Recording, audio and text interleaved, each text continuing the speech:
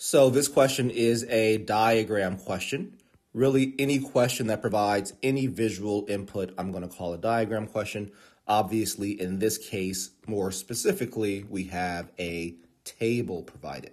So anytime I have a diagram, I like to pay attention to what's in that diagram. First of all, make sure I understand what's there, and then I read the actual question.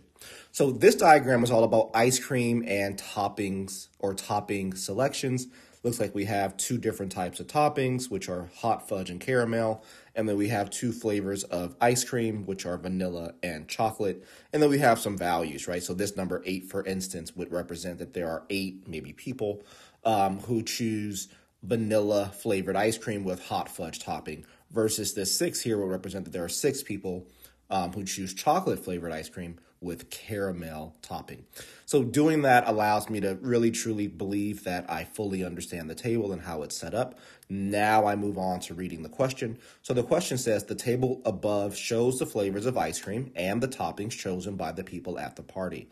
Each person chose one flavor of ice cream and one topping.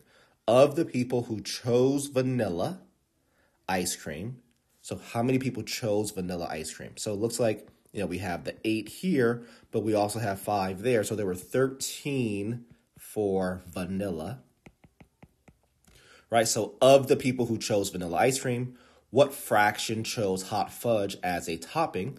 Well, the hot fudge topping people were 8, right? So 8 is the hot fudge.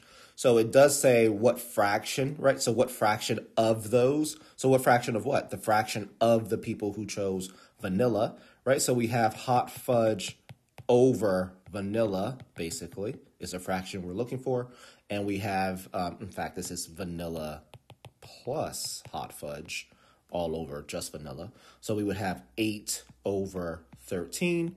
And therefore, our correct answer here is choice D.